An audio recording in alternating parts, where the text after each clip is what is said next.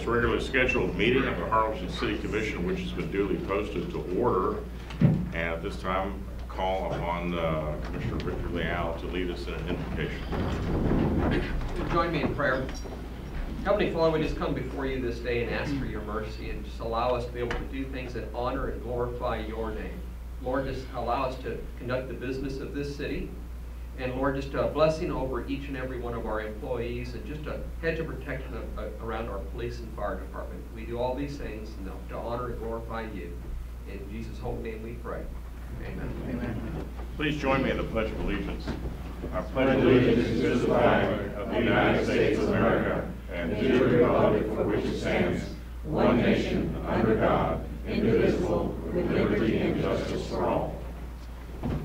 Welcome, everyone. We're glad to have you here at our City Commission meeting tonight. The first item on the agenda is the proclamation proclaiming the week of July 10th through July 14th, 2017 as Recreation Therapy Week. Is there anyone here to receive that proclamation for Recreation Therapy Week?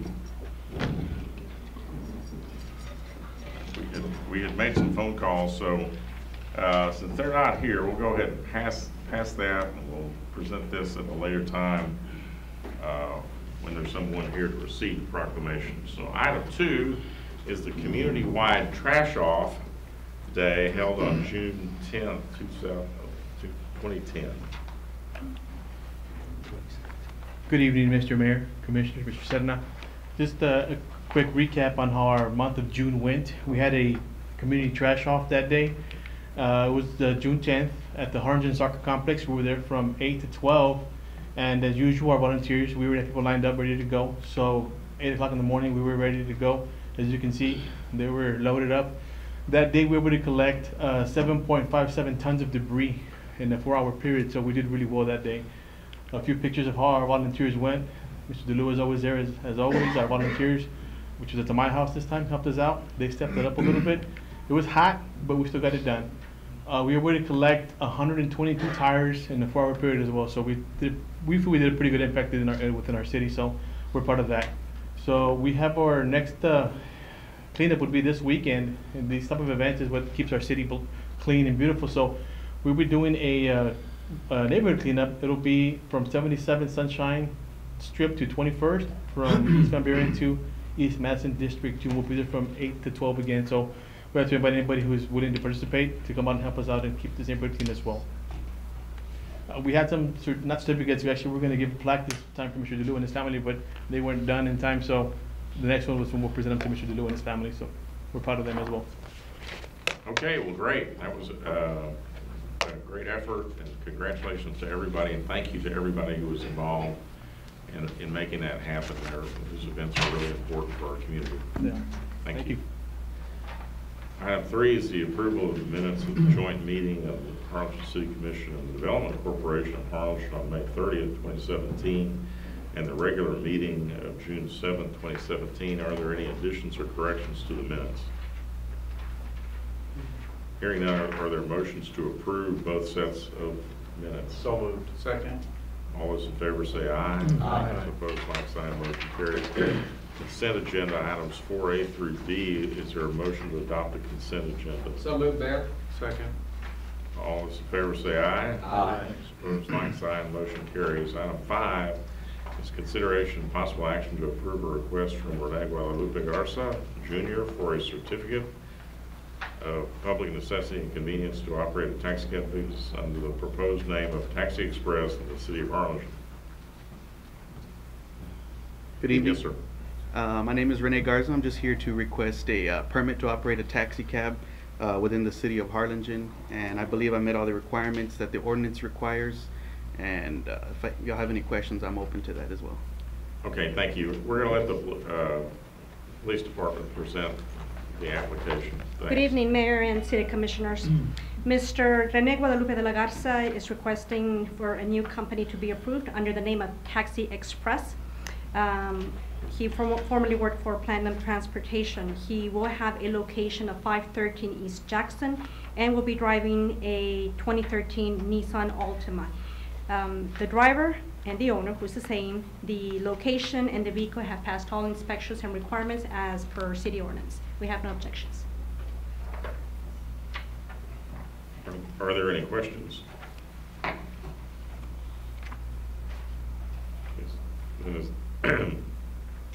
Staff's recommendation is to approve the request. That is correct, sir. A motion to approve the request for the certificate. So moved. Second. Any discussion?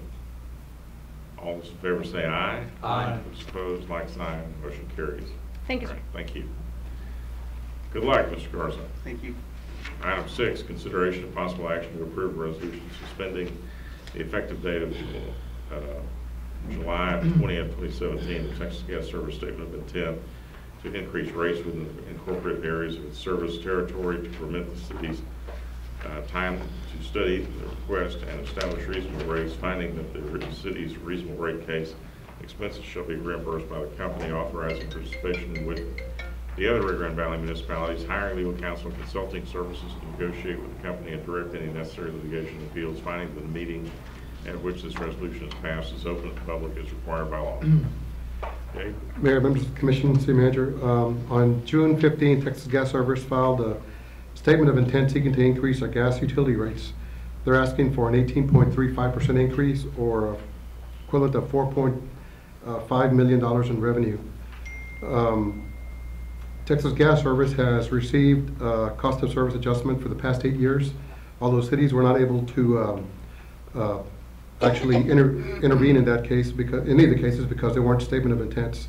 Because this is one, and it was requested by cities last year, cities have to either suspend, deny, or approve the filing. If a city takes no action, then it's approved administratively. On June 26th, the Development Council held a conference call with Valley Cities about this particular issue. Kevin Pagan, from the city attorney for the city of McAllen, agreed to act as the chairperson for this consortium. They've hired the law firm of Jeffrey Gay from Lloyd Gonsling out of Austin to intervene in this case. Any expenses incurred by the coalition will be paid for by Texas Gas Service. So we are recommending approval of the resolution.